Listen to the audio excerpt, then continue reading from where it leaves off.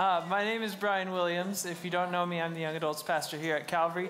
I am glad that you're here tonight. Hey, everybody, does everybody have one of these? Maybe? If you don't, you might be sitting on it. So, what's this all about? Tonight, we're starting a series called The Danger of Blessings. And that's maybe interesting to some of you. You're like, the danger of blessings? We'll get into it. But what this is a series, a sermon series over the next 6 weeks that we as a church are going through. Not just here in YA, but every aspect of our church. Every fall we do this thing where we call it the All Church Series. Basically, everybody from like the tiny, they do it with the babies, like actually babies, I think. I'm looking at Sarah because like Mary Roberts, if you don't know Mary, is like the sweetest lady, and she just like cares for the babies, and she teaches them the same things we're going through, but in like baby words.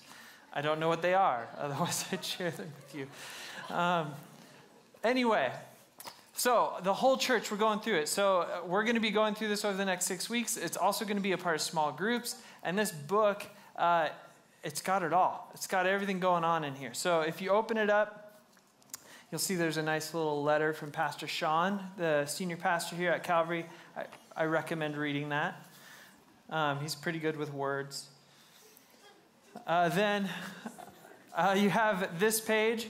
You might see it. It's page 6. Page 6 kind of walks you through how to use the book, what all's in here. And basically, as you go through, you'll see that there's what we call Take 5. And so that's a daily devotion. Kind of take 5 minutes and read a scripture, and then there's some prompts on sort of things to contemplate and to spend time asking the Lord to search your heart in related to that scripture. So that's in here. If you keep going, there's on page 14, there's a bunch of blank space for all the really great things you're going to take notes on tonight, Lord willing. Then if you keep going, there's a whole section for small groups. So if you're in small groups, anybody in here in small groups? Yeah. Bring this to small groups. Make sure you bring it with you because it's actually what we're going to be going through. There's the curriculum for small groups, the things we're going to be talking about, the questions, they're all in here. So hold on to this book. Don't lose it. Bring it on Thursdays even if you're a note taker. Even if you're not a note taker, bring it on Thursdays. I feel like I should say that. Don't lose it? Whatever. Anyway. Hold on to that book. If you need extras, or next week, if you come with somebody who doesn't have one, we'll have more available. We want to make sure they get in the hands, everybody's hands. All right. So, the danger of blessings. Does that sound weird to anyone? No. Hunter's like, no. Blessings, man. Dangerous. So dangerous. We all have blessings in our life. You know, we all have objects or talents, abilities, relationships, knowledge, opportunities. Blessings are good gifts from God. Blessings are a good thing. We're not to detest them. We're not to shun them or get rid of them. Blessings are meant to be enjoyed and delighted in. God gives them to us for our own good. So how can there be danger in that?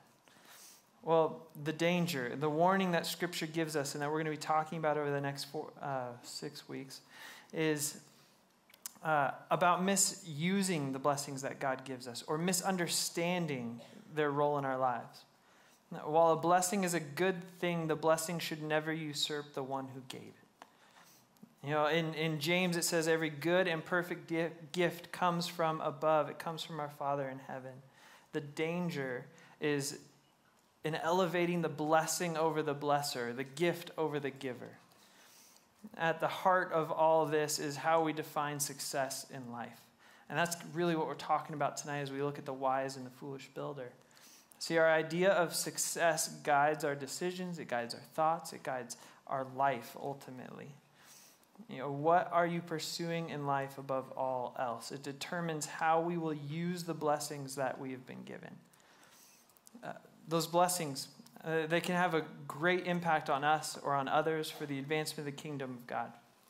And this is a poignant series for all of us. Anybody in here have like a 93 Toyota like Celica with like 300,000 miles? Anything like that where you're like, my car's barely running. Maybe you don't even own a car. You're like, dude, I would love to have that car. Any car would be wonderful. I think there's some people in this room who are maybe thinking like blessings. I'm not blessed. You don't know my life. But ultimately, you got one. You know, you're breathing today. We've been given blessings. You're here in this room tonight. Maybe you have a 93 Toyota Celica, 300,000 miles. That's a blessing. It's a blessing.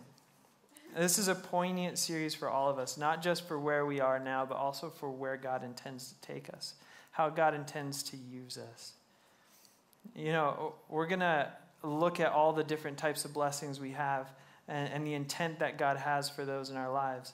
And it's mostly going to be about warning, which we don't do a lot of that in here. We don't spend a lot of time like flashing caution tape. You know, you look at the design of this and it's like, oh, okay. The whole intent is this is a warning series. It's what these things are all about is warning us, stay on this path because there's dangers around you. There's dangers. I lost my spot. Yeah. Here at Calvary. So we're a blessed church. The neat thing is that it's not just for you as individuals. It's not just for me as an individual, but this whole series, it comes at the right time. God prompted us into this on purpose, I think, because we're seeing growth around this whole church. Growth in the depth of people's relationships and walk with God, but also growth numerically. Like just this room, if you were here a year ago, like this is a different place. There's growth happening here. God's blessing, his favor is upon this place. And so this is important for us as a church, not just as individuals, to recognize and heed the warnings of what is God, what should we do with the blessings he has for us? How are we using them? How are we thinking about them? Are we pursuing them? Are we taking them for granted, or are we giving all the glory and honor to God and continuing to surrender them to him and let him do with them and with us as he wills? See, ultimately, God gives us blessings that we might enjoy them and that we might use them to advance his kingdom. Tonight, we're going to be in Matthew chapter 7, verses 24 through 25. If you have your Bibles, you can open there. It's going to be on the screens, but it's also in this book on page 10. This is a parable. It's a parable that comes at the end of the Sermon on the Mount. All 6 weeks, we're going to be walking through a parable that Jesus told. A parable is a story that communicates a spiritual truth through an earthly or a familiar context. You know, the meaning of these stories are not always explicit. Often Jesus would tell them, and then later on with the disciples, they'd be like, what did you mean by that? And he'd explain it to them. But usually in the context of the moment, it wasn't explicit. That doesn't mean that it couldn't be understood or it couldn't be seen, but that the deepest meaning needed to be discerned. It was intentionally veiled. This particular parable, it comes after the Sermon on the Mount. All the parables are in the context of a specific situation, whether that's a question that was asked or a specific comment or a specific situation. They're not just standalone in thin air, nothing going on. They come out of a specific context. So this one comes out of the Sermon on the Mount, which if you haven't read the Sermon on the Mount, do it. The Sermon on the Mount is like probably one of the most impactful, meaningful discourses in all of human history. Like whether you believe in the Bible or care about Jesus at all, no matter what you think about it, probably no other discourse in history has had more impact on nations or societies or people than the Sermon on the Mount. What God did with the Sermon on the Mount, what Jesus said here has shaped nations. It's shaped cultures. On that day, 2,000 years ago, Jesus was quite literally blowing minds with the things he was saying and how he was saying it. Have any of you ever read scripture or heard a sermon, or maybe you're talking with a counselor and they say something and you're just like, whoa. And you don't really have any other response than just, whoa. It's like that truth, either with the authority it's spoken with or the reality of the truth, probably both, that it just like splits you open and you're just like pierced. That's what happened to these people. These people are standing there, they just heard the Sermon on the Mount, and really all they can do is just be like, whoa, man. So that's where we pick up in Matthew chapter 7. We're going to start in verse 24. Therefore, everyone who hears these words of mine and puts them into practice is like a wise man who built his house on the rock. The rain came down, the streams rose, and the winds blew and beat against that house, yet it did not fall, because it had its foundation on the rock. But everyone who hears these words of mine and does not put them into practice is like a foolish man who built his house on the sand. The rain came down, the streams rose, and the winds blew and beat against that house, and it fell with a great crash.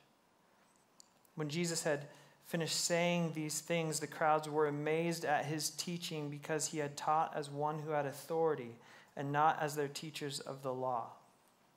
And this is where we see that people are like, what? Whoa. It's not just what he was saying, but it's how he was saying it. Now, we could spend a whole lot of time on these two verses, these last two verses, verses 28 and 29. But we're going to jump right back to the top. Basically, just take home and know that what Jesus said, how he was saying it, was different. It was piercing hearts. It was rocking people's worlds. Their minds were blown. And then he hits them with this. Therefore, everyone who hears these words of mine and puts them into practice is like a wise man. Jesus has just said all this amazing stuff, and he's like, you've heard what I said. I'm revealing reality to you. You don't just listen to these things, but respond to them. Don't just hear what I'm saying, but do it. For if you do, you will be like a wise man who built his house upon the rock. As we go through this verse, or this passage, I was having trouble trying to figure out how to walk through it, so I made this chart. Basically, you got two people, right? You got like the wise person, and then you have the foolish person. Both of them hear the words of Christ. One puts them into practice. The other doesn't put them into practice.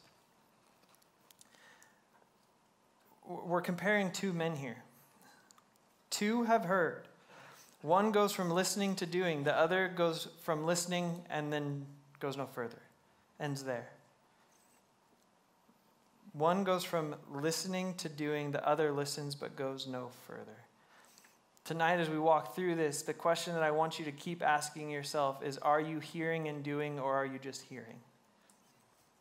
Jesus wants more for us. He doesn't just say these things that we would hear them and agree with them. He wants them to go down and shape our lives, how we live, how we walk, how we think, how we talk, how we interact with people. You know, we've all heard, you're here tonight. We live in the United States. There's no one threatening you on being here. It was easy to get here, I hope. Unless there were a bunch of red lights or something. That kind of sucks. But you made it. There's no threat of violence. We have abundant access to the scriptures, even in apps on our phone. We all have the opportunity for accountability from the Holy Spirit. We all have the opportunity and the chance to hear from God. And as we move through this series, and even tonight, you got to ask yourself, what am I doing with what God has revealed to me? Are we putting it into practice? A regular question for many of us, I think for many of you in the room, from people I've talked with, I know for me and for most of humanity, of those who follow Jesus, a question we often ask is, what is God telling me to do? What does God want me to do? What does he want me to be doing? I just want him to speak to me. I just want him to tell me this or that. I just want him to tell me, like, go this way, Brian, do this. And the thing that we need to ask ourselves, the first place to start if you are asking that question yourself or desiring that, is what has he already told you to do? Look at what he's already shown you. Look at what he's already spoken to you. Are you doing that? Often we come, I say this out of my own life, how many times I've come before the Lord and said, calling for a new revelation, Lord, show me, show me, show me. But if we're calling for a new revelation when we're ignoring the last one, we're just being fools. That's what Jesus is calling out. Do what I have spoken to you about. Do what I've revealed to you. So we've got two men. One hears the word of God, hears Jesus, and puts it into practice. The other hears him and does not put it into practice. And Jesus continues by saying, what you do with what he says is like the person who builds a house. One builds a house on the rock and the other on the sand. They hear the word of Christ. One puts them into practice, one doesn't. They're like a person who's building a house, one who's built their house on the rock and one who's built their house on the sand. So both men had the opportunity to build a house. Both had the opportunity for success. Both were able to complete their houses. And at first we might not recognize any difference between them. They both built the houses. You know, maybe they both had like white trim and red shutters and a sweet hot tub in the back. First century, probably not. But they both looked the same. Maybe they both had like a donkey and like 2 sheep. They both built houses. Both were successful. And this may lead us to ask, if we were there at that time, that first thought, how is one man foolish and the other wise then? They both looked successful. But ultimately, what we perceive as success or what others see as success may not actually be success. What we perceive as success or what others see as success may not actually be success. I don't think any of you would argue with me in here that we live in a culture and a society that is constantly trying to present itself as successful. We're trying to look perfect. We're trying to present ourselves in ways others will admire. Even in our brokenness, we're trying to present it in ways that people would be like, wow, that's really great of them. How bold. Right? We're always trying to present ourselves in ways that others would find appealing or others would commend us for. We're trying to look successful. It's all swirling around this idea, and we present what we think others will view as successful. And none of it's new. None of this is new. It's a testament to the timelessness of the scriptures that the heart of humanity looks all the same. It looks all the same. When you pull back the curtains, when you remove the window dressing, no matter the time or location, every man, woman, or child that currently walks this earth or who has ever walked this earth has the same need. Every person has brokenness, pain, loneliness, longings in their life, all of which is met and fulfilled in the person and work of Jesus Christ, in his death, burial, and resurrection. When you peel away all the deficiencies, wrong word, autocorrect.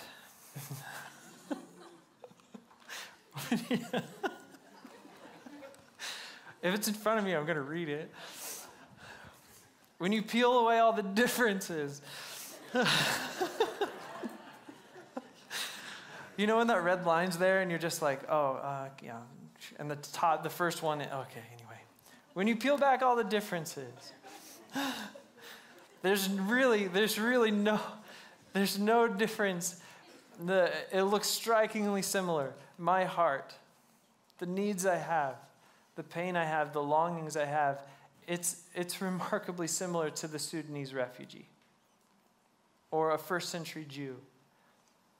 If we pull away what makes us look different to the rest of the world, what we think makes us so great, the things we use to basically like put makeup on our lives, if we peel that away to just who we really are, we're all dealing with the same stuff. It's no different than the person across the world who doesn't even have shoes. The desires, the longings of their heart, their brokenness, it's the same thing that mine is. This stuff isn't new. We see two men who each build a house. And at first glance, it may not be noticeable, but these two houses have very different endings. They both present themselves as successful and may be lauded by others as successful, but ultimately only one of them actually is. One is built on sand and the other on the rock. If you're like an architect or geologist or anything like that, like you know the difference, that like the stability of a foundation dictates the stability of a house. If you have a stable foundation, you have a stable house. If you don't have a stable foundation, that house is going to fall. Like we have earthquakes in California.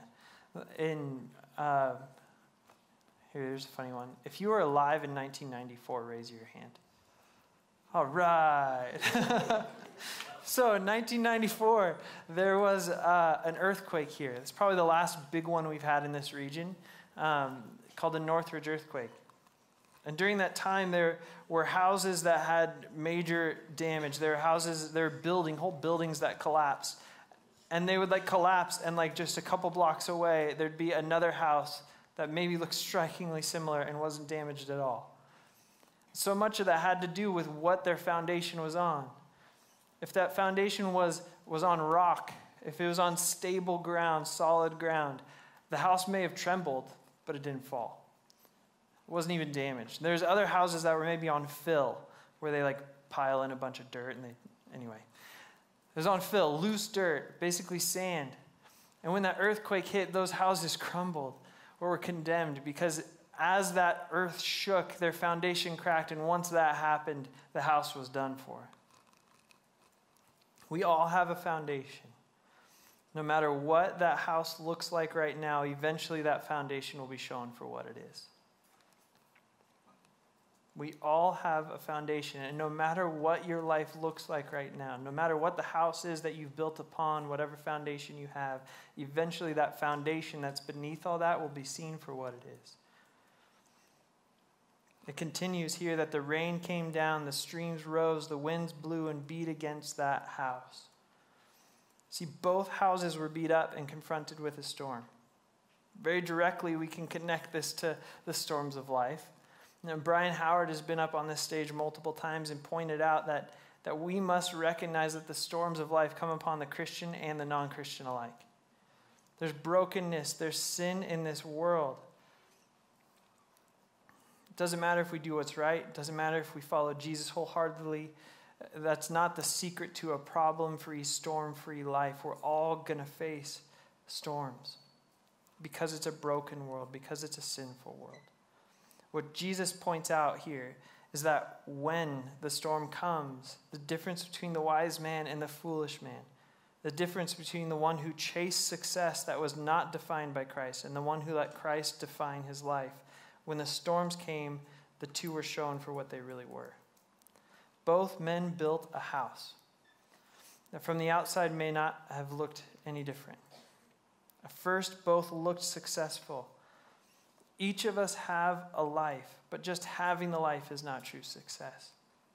For eventually the storms will come, the tests will come, the ultimate of which is Judgment Day, when we stand before God and give account of our lives. The storms of life are going to come, whether it's on Judgment Day, or when you get that diagnosis, or when that job falls through, or when she breaks up with you. Foundations are revealed when things get hard.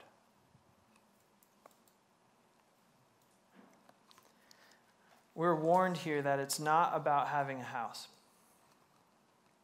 It's not about having a life, but having a house, having a life that will stand. Doing it my way will catch up with you, and when it does, you're going to be sorry. This is a warning to all of us. You can put lipstick on a pig, but it's still a pig. It's still a pig. Your life may look great, but is it stable? If your life was a house, you may make it look and feel totally awesome with just the right like feng shui or whatever. But if the foundation is unstable, no one would want to buy it. No one would want to live there. It's just a matter of time before it falls. Is that your life? On Judgment Day, that foundation will be inspected and seen for what it is. When that storm comes, that foundation will be tested and seen for what it is. So earlier this week, on Saturday actually, I went to the grocery store. And it had been a long week last week. And this week, looking ahead, I was seeing all that needed to be done and just feeling like it was a lot. I have a 6-month-old son, and he's fantastic. And he laughs a lot, and he's giggles, and he loves me, which is great. When I come in the room, he like smiles and giggles, and I'm like, oh yeah, Isaac. Hi Isaac, I love you too. It's wonderful. But he also is super tiring. He's super tiring. And so last week, like my wife works full time, and so Fridays I usually have Isaac all day so that she can try and get work done. And I had him all day Friday, and it was a pretty long day with Isaac. We had a lot of fun, but also it was pretty tiring. And then Saturday morning comes, and he woke up super early. And so I took Isaac again, and we had him, and I'm just like super tired. I'm looking ahead going, oh my gosh, there's so much to do. How am I going to get it all done? And then I'm like, dang it, I got to go to the grocery store because we don't have any food. So I get in the car, and I'm driving to the grocery store, and I'm just like lamenting to myself, like, oh gosh, why is it so terrible? Why is this so hard? Right? Like, I have a 6-month-old son who's healthy. I have a wife who I love and loves me and cares for me. I have a job that provides for these things. I can go to the store and buy food. I have a house. I have something to do that's meaningful and purposeful. I know the Lord Jesus. Like, there's so many things here that I could be thankful for. And yet, in that moment, I'm just thinking, why can't it be easier? I just want it to be easier. And as I was thinking that, as I pulled into the parking lot and I just like put the car in park and just sat there for a second, and I was like, why can't it be easier? It's like a tap on my shoulder as the Holy Spirit just whispered to me, but I have more in mind for your life than easy. As I sat and I thought about what I was being told, I recognized the need to question, what kind of life am I pursuing? At that moment, what kind of life am I actually desiring? How am I defining success in that moment? In that moment, I was realizing I was defining it as easy. That's what success looked like to me. That's what I was striving for and longing for. But God has something so much more, so much bigger in mind for me. So, in a moment, we're going to look at words that define our life. But this came up because I read this article, and somebody, they wrote everybody needs to pick one word that defines their life. And it was a great article, about what to pursue and all that. And then at the end they said, and here's the word I picked for my life. And it was Prometheus. Right? Prometheus. Or Promethean. Oh man, I got it wrong. Promethean. That just shows. Promethean. So first of all, I'm thinking what? You're going to sit around a fire and be like, oh yeah, what word defines your life? Promethean. And everybody in the room's like, oh. Yeah. Promethean. I'm sorry if that's your word. I think it's funny. As an adjective, it's boldly creative, defiant, audacious. Audacious. Audacious? Thanks. I prepped a lot for this. As a noun, it's a person who is boldly creative or defiantly original. Defiantly original. Promethean. Maybe that's your word. I don't think it should be. So, what word describes the life you're pursuing? Is it easy? Is it long? Are you just pursuing a long life? The longest one I can have? Maybe you're pursuing a life of renown, of being known. Or maybe it's a life that's just unchallenged, that nothing comes at you. Or maybe it's a life of conquering. How many people here maybe want to be that person who plants the flag at the top and then looks down at everybody else and goes, I told you so. Maybe that's the life you're pursuing. Ultimately, a life of true success, a life that's built upon the rock, will be Christ-like. Christ-like. Jesus tells us, the things I've told you, do them. The things Jesus did, do them. We want a life that's Christ-like. That will give us a solid foundation, a life that'll stand, that at the end when we stand before God, whether it's in death or in the storms, all of it we can say, Lord, you're good. That song, In Christ Alone, it's just so beautiful. It's theology just straight through. That this is who Christ is, the solid rock upon which we stand because of his death, burial, and resurrection, that he died for us. He did what we couldn't do for ourselves so that we could stand. The warning is that if you build your life on anything other than Christ, it will amount to nothing in the end. What we do with blessing will be dictated by the foundation we're building upon. As we move through this series, we need to all question first and foremost, what foundation are we building upon? Because what we do with blessings, the rest of the series, it's important and it's going to be good, but you got to start here. Because the foundation you're building upon will dictate what you do with the blessings God has given you. The wise person will shape their idea of success according to the gospel, according to Scripture, according to what Jesus says. And in so doing, they will build a life that withstands the test. If we don't do this, our life will not stand. It will not be sturdy when the storms come or when the blessings move along. It will fall with a great crash. Band, if you guys want to make your way back up. I want to tell one last story. I've actually told it in here before, but 10-something years ago, we had a family reunion on my dad's side, so my grandfather, and he was the eldest of 7 kids, and we got the whole family together. So my grandpa and all of his brothers and sisters, and then all of their kids, and then all the grandkids, and then there was even great-grandkids within that bunch. And there's something like 75, 80 people there. On the last day of the family reunion, we sat beside a lake and all came together and had church together as a family. It's one big family. There's a ton of people there I'd never met. And yet we're sitting here and the patriarchs, my grandfather and all his brothers and sisters, they get up, and a part of the church service that was sort of, they all kind of worked on together, was basically them getting up and talking about how they saw the life of Christ in my great-grandfather and great-grandmother and their parents. And hearing those stories, hearing about the things that my great-grandfather and great-grandmother did and how they raised up their kids in the Lord. I don't know my great-grandparents. My brother met my great-grandfather once when my brother was like 6 months or something. I've never met him. I know his name, that's it. My son Isaac, he'll have no idea who they are. Not a clue. They're gone. They're gone.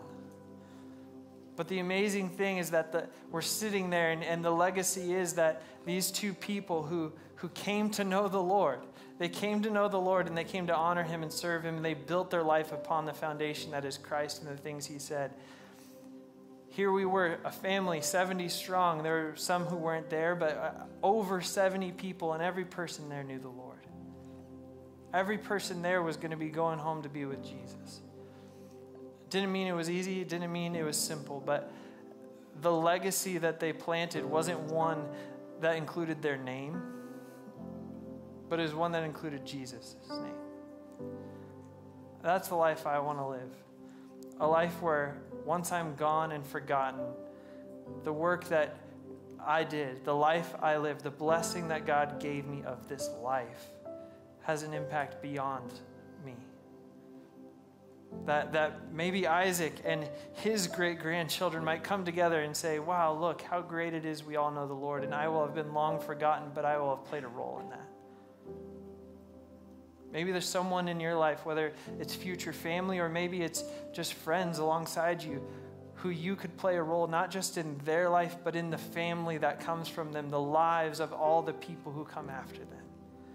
We're called to build a life that matters. A life that's Christ-like. Let's pray. Father God, thank you so much for all you've done for us. Thank you that you came after us, Lord. Even when we like played a game of tag and we're like running from you as if you're it, Lord, you kept chasing. Keep chasing us, Lord. Don't give up on us. Lord, tonight I surrender myself in my life, and I surrender the rest of this evening, Lord, and say, Lord, would this evening be built upon what you say?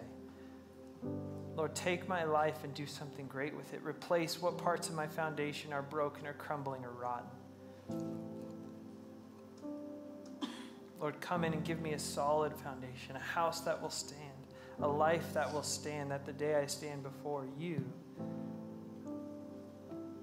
it will not fall.